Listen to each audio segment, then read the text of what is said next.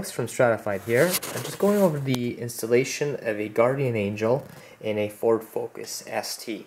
So first of all, the Guardian Angel is mounted on the fuse box of the car. It's mounted using 3M double-sided molding tape, and this holds it in very nicely and securely, and on top of that it's easy to remove should it be removed.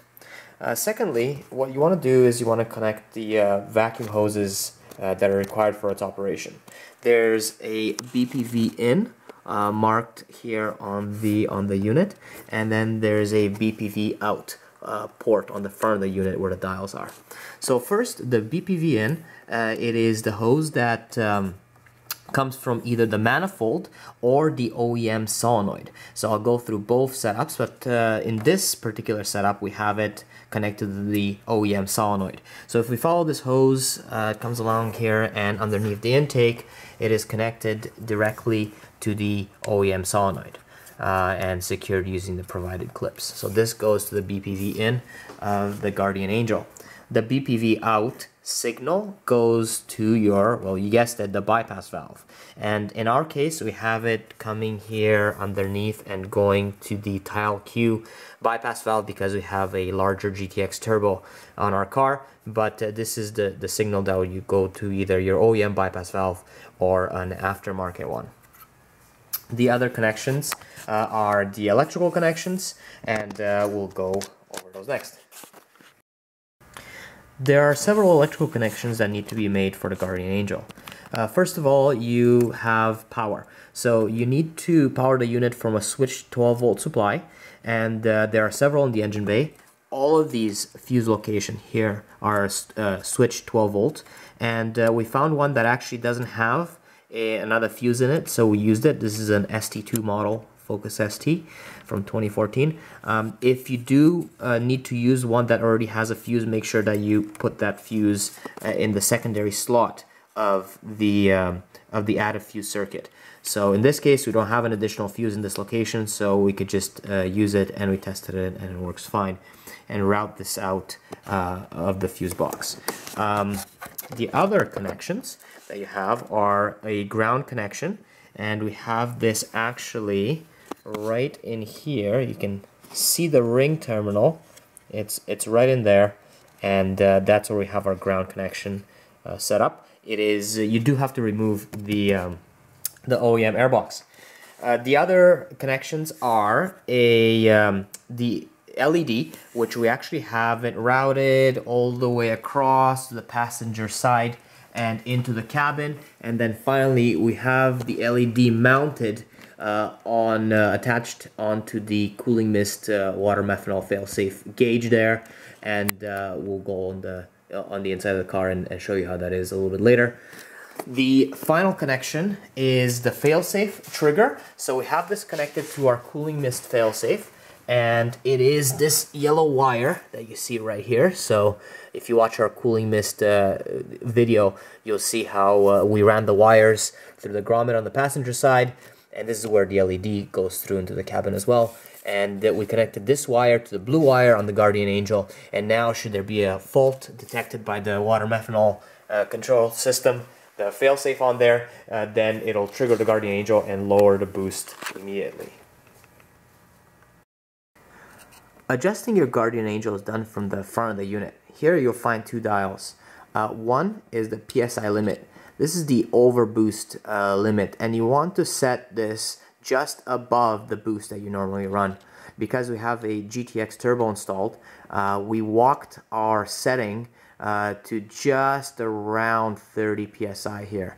So depending on how much boost you're running on the car, you can adjust this slowly a little bit at a time until you're just over the amount that you regularly run and you're not tripping the Guardian Angel.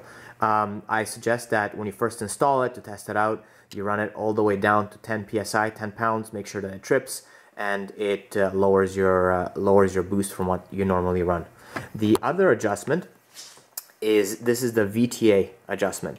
So if you are running the Guardian Angel off of the OEM solenoid, this should be set to off so to that line over there. However, if you're running the Guardian Angel to control your bypass valve fully and replacing the OEM solenoid, then you can adjust how the Guardian Angel responds. So this goes from S to F. If you have the dial turned all the way to F, the Guardian Angel will shut the valve off very quickly after you let off, and it can cause some surging, and you'll be able to hear that. If you have it to S, it'll have a slightly slower response. So based on how your valve responds and how you enjoy how the car is during shifting and so on, you can adjust between S for slow response and F for fast response.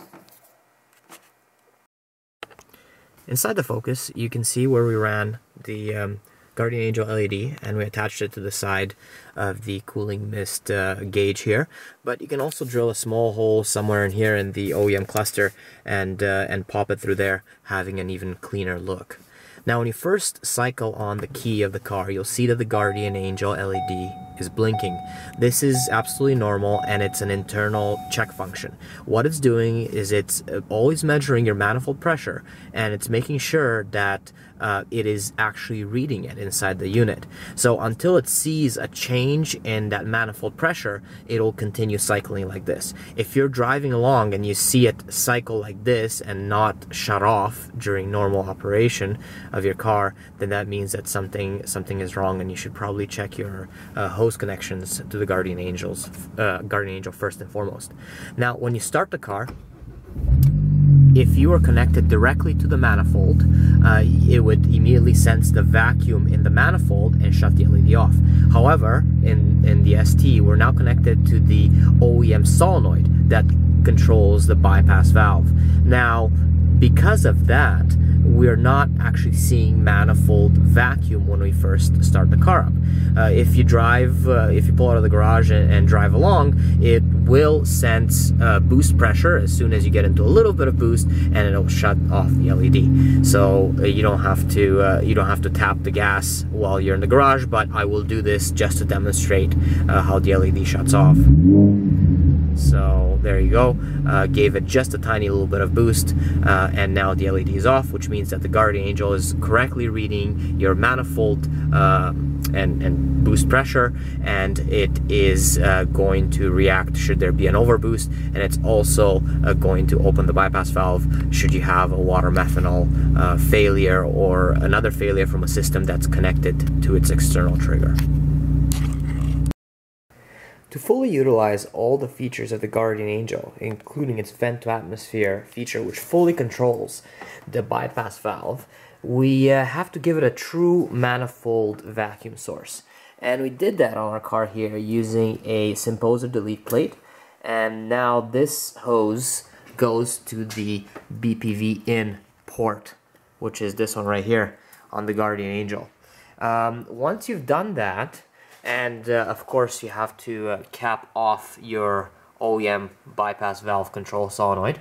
And once you've done that, you can enable the VTA adjust, and there you go, the VTA feature on the Guardian Angel. And what this allows you to do is it allows you to keep the bypass valve closed at idle, just like it does the OEM solenoid, but it actually improves the response of the valve. You get a lot less surge, and you can also adjust from slow to fast, S to F, the response of the valve. I found that for our Tial Q on the Focus ST, a really good compromise is between somewhere in the middle between slow and fast. And we'll go for a drive in a second and show you how that sounds.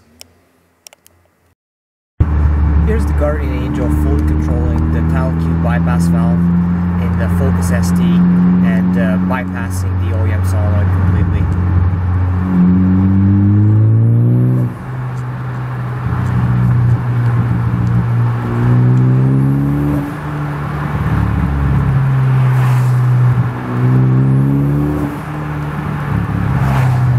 As you can see, the shifts are very clean with no signs of surge, and this is also with the VTA feature enabled and set between the fastest and the slow response.